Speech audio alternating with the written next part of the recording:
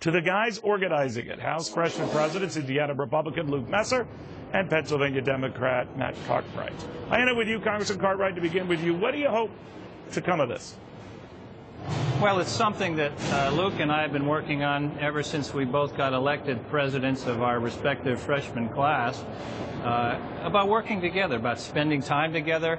This is something that the American public clearly wants.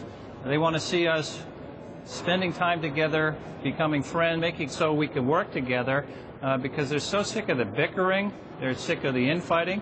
So Luke and I decided early on we're going to spend time together. We're going to have social events together. We've already done that a couple of times.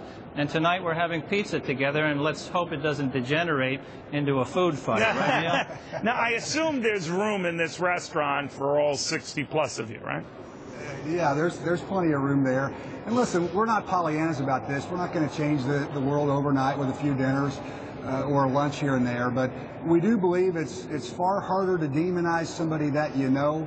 People sent us here to get things done, and it's hard to work together if you don't know each other. So that's part of what tonight's about. You know, I'm thinking of those 12 who are gathering at the White House tonight. They know each other very well. In fact, a lot of them known each other for many, many years, but they still seem on the surface to hate each other. So I could be wrong on that, but when you get together at a pizza place or a fancy restaurant, can you ever get past the pleasantries? In other words, even though you like each other, you know each other, can you work with each other when it seems like both sides are so philosophically miles apart?